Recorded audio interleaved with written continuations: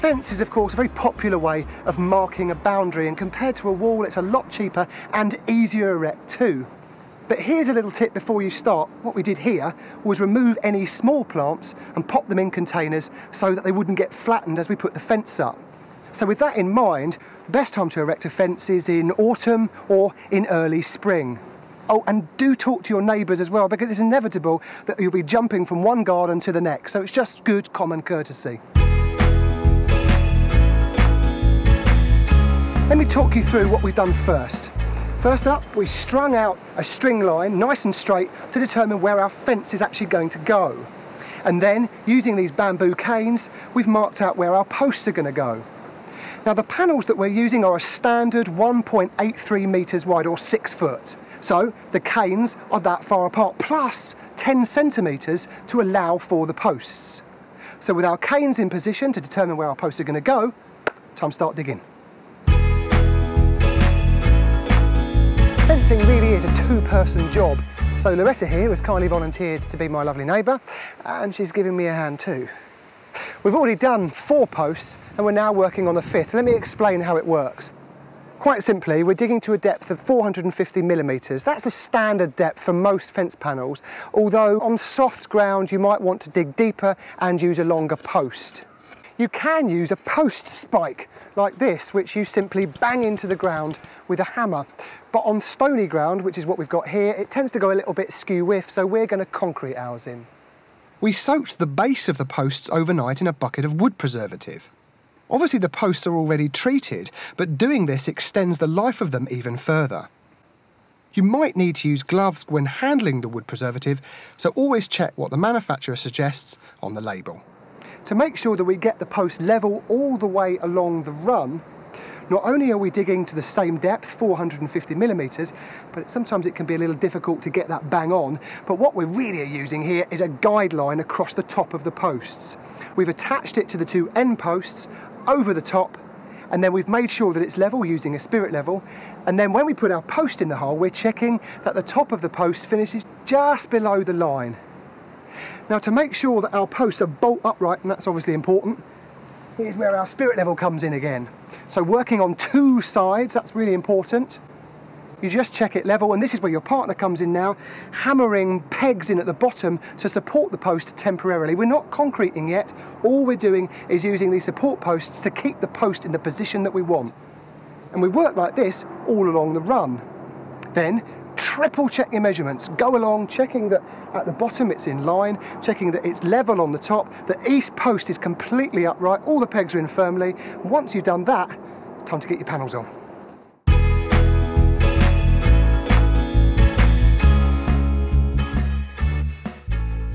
What we've done to hold the panels in place is fix these neat little fencing clips on. We've got one at the top and one at the bottom of both sides where our panel's going to go. 150mm down from the top of where we want our panel to finish at the top, and 150mm up from the bottom.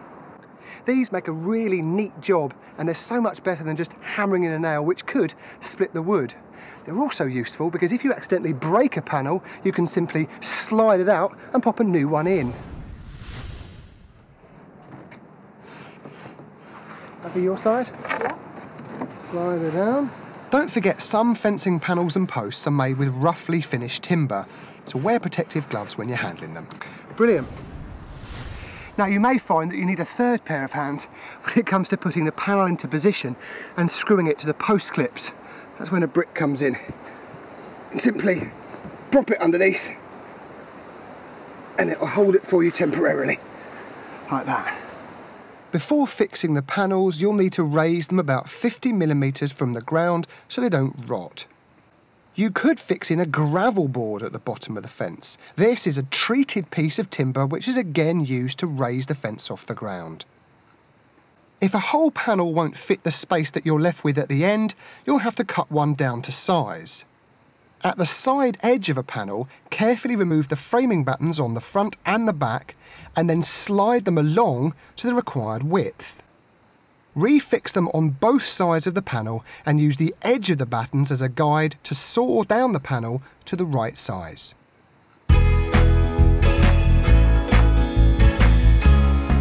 Because Loretta and I can't stand here holding these posts for 5 hours or more, we're using rapid setting cement, which will set in about 5 to 10 minutes. Now it does kick up a lot of dust, so you will need to use goggles and a face mask. But before you put the concrete in the hole, go round again, sorry to be pedantic, to check that everything is okay. Check that the posts are in line with the guidelines, both top and bottom, and the posts are upright, because once you put the concrete in, there's no going back. Now, different products call for different techniques, but ultimately most post mixes are mixed in the hole, not on a mortarboard. Okay, pop these two on, and then we'll have a little bit of water, please. Okay. So if you probably about half fill the hole with water. And now we'll put our first bit of post mix in. Put your goggles on. I find it easier to actually empty the post mix into a bucket, because doing it from the bag often means it just ends up everywhere. And then, just like you're making a cake, you go in, you mix the water and the post mix together. You'll probably find that each post needs about 3/4 to a full bag. Right, we want a little bit more in there, and then once it comes up to about 1 inch below the soil line, okay, we'll wait for it to dry a little bit, and then we'll trowel up ever so gently so that we put a little slope on it to the post so that water runs away from the post and it doesn't rot. Do you want to get me some more post mix? Sure. Thanks. I've left the base of this post clear so that I can show you what I mean about troweling up to the post. As you can see, the concrete's now set hard, and I've just gone in with a trowel and created a little sort of, I suppose, mountain, you might say, so that the water doesn't collect down by the base of the post, it just runs off into the soil in double quick time. That we left our fence posts a lot longer than our fence panels, and now you can see why, because we've got these strips of trellis along the top. They're perfect for climbing plants. The final finishing touch we're going to do is put a post cap on. Now these aren't 100% essential because these are treated posts after all, but a post cap will prolong the life of the wood. So Loretta has put a nice blob of brown sealant on the underside. We're then going to pop that on top to get a really good watertight seal, and then simply screw it down.